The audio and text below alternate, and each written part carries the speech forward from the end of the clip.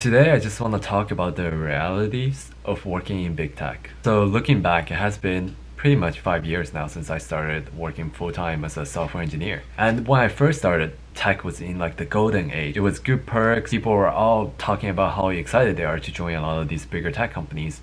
And at the times, like joining FAANG was like almost always the thing that a lot of people had in mind. Like I worked on many different projects, had a team switched projects. So yeah, when the pandemic first hit, like all these bigger tech companies were like, oh yeah, here, work from home, here's some money, go buy some stuff.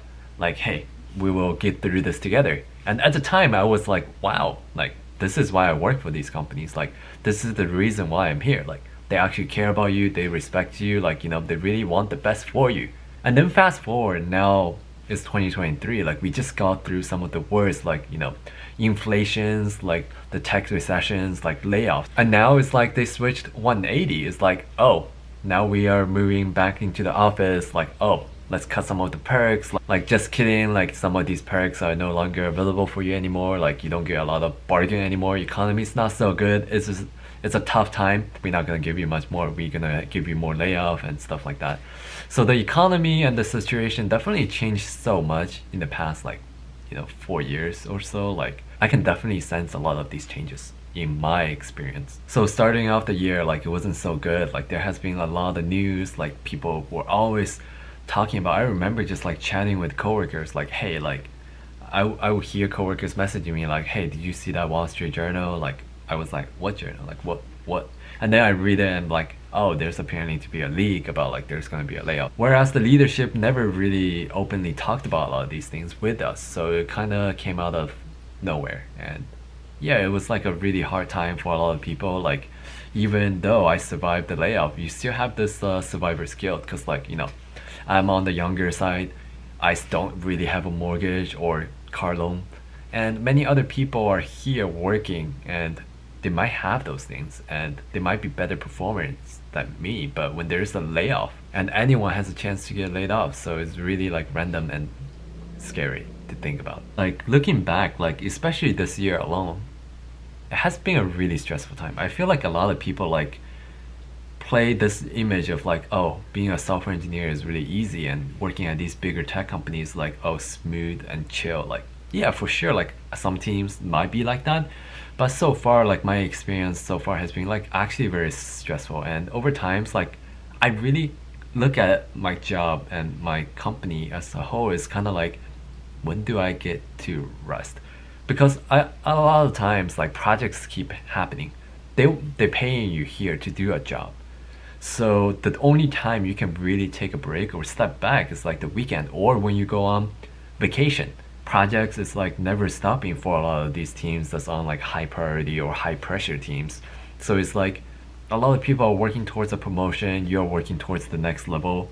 They always expect you to get to the next level, so you are constantly working a lot of hours, and a lot of times it's not very healthy and it can be really draining. So that's like the reality so far, at least from my experience. And so far, like I also been through a lot of reworks, sometimes also project cuts. And this also creates a stress on a lot of my coworkers, like people that I have worked with, because when you at those situations, you actually at a higher risk of being laid off if there's another round of layoff. So those are some of the psychological burden that not many people might be talking about. Like, hey, like sure, feels pretty prestige, like working at these bigger tech companies when the time is right, when the economy is going great, like, oh, amazing perks, high pay. But if you really think about it, like the amount of hour that you might have to put into is like really, really much compared to some of other medium-sized companies who may not be as intensive.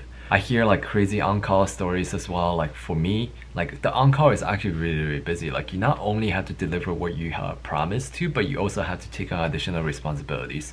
Everything could be breaking down, like you could be getting pinged like in the middle of the night. Like it's just a stressful setting. So I would say like, yeah, like, working at these companies like amazing. Like if you want to find a team that's more relaxed and laid back, you can. But if you also want to get to the next level, a lot of times it's all about performing at the next level for a period of time before they are willing to promote you. And there's a lot of more things that go into it too, like opportunities, like are you on the right projects, like are you taking on the right leadership roles, like what are your impacts. So like impact matrix is something that a lot of the times like you have to focus on if you want to get to the next level. So there are things beyond just, oh yeah, I can code, I can write good programming. So that's something that a lot of people might not realize, and definitely you want to pay attention to those as well if you are considering. So yeah, another thing that I have been doing continuously is definitely continuous learning. Like learning never really stops. Like, you know, you always want to know what's the right thing to do something. And especially when you switch projects or teams, like there's the new tech stack that you also have to familiarize yourself with. And there's an expectation. I remember when I first switched into Android programming, like I was like, oh, you know, this is fine. Like, you know, I'm switching to a new tech stack. Like I can just like take my time. And that was very naive of me. Like these companies want you to be able to pick up these things really, really fast. And you actually get hurt on your rating if you don't pick up certain things like in a reasonable amount of time.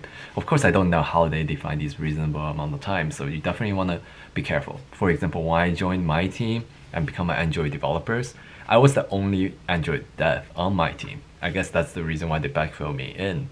But it's also really hard when you get into a whole code base that's like unfamiliar and you have no idea how something work and you're the only person on the team as well.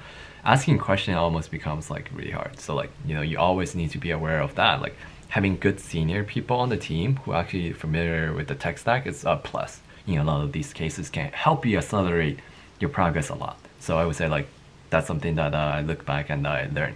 Like maybe I wouldn't rush into the project, or you know, I would consider another role. But yeah, over time it really becomes a point to me like, hey, like when does this end?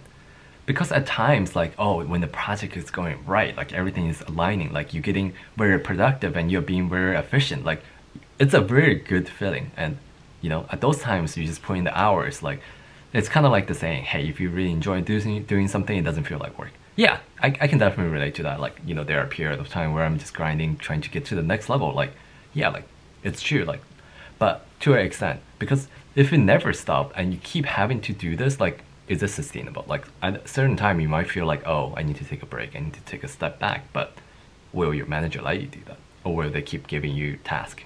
Like, is taking PTO the only option at the time? Like, what if you don't have vacation? Like, what if you not in the mood to do such a thing because you're always in the grinding mindset? So like that's something that I really have learned my career, my experience so far as a software engineer, is the fact that you really have to pace yourself in a lot of times, and definitely take breaks like over the weekends. Try not to work so much outside of work so you can really have this peace of mind and not really go insane about certain things. And another thing I want to share is like, yeah, like a lot of times I also don't like the project. Like that's a fact. And a lot of times it's hard, especially coming on as a new member. Like you expect it to do what they are telling you to do.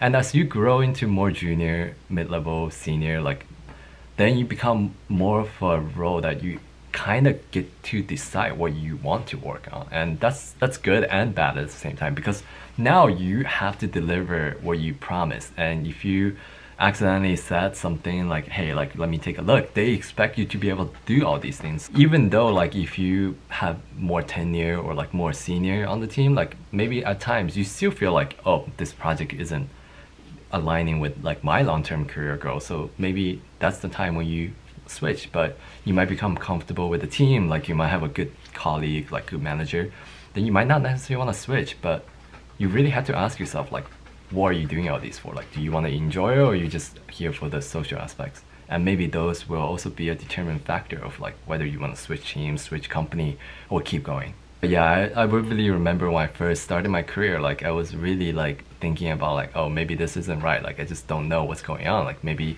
this project is too hard. Like how do I even get started? Like all these thoughts, like, you know, like I still get them sometimes, but over the years, like definitely like confidence, like becoming more familiar with the technology helped. Yeah, I would say like overall, this video hasn't really been focusing about like 2023, but it's like it's more catered towards like my whole career. But I would say like this year so far definitely has been a very emotional, draining year. Like so much stuff is going around you, like, you know, the colleagues, the teammates, like either being affected by layoff or always talking about these like layoff topics. And then you also have a lot of stuff that you want to do.